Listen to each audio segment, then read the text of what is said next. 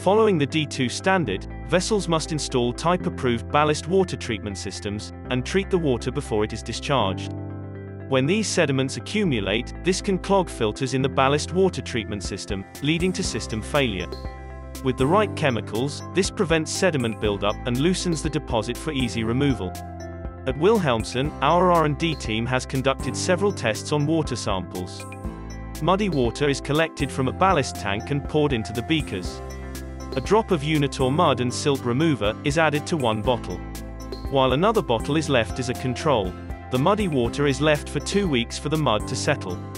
We can see that the treated sample settles more quickly, as the product causes the mud particles to clump and stick together in the water. When agitated, the treated mud loosens easily, and dissolves much slower than the untreated reference. Reach out today to find out more about our range of ballast water treatment solutions.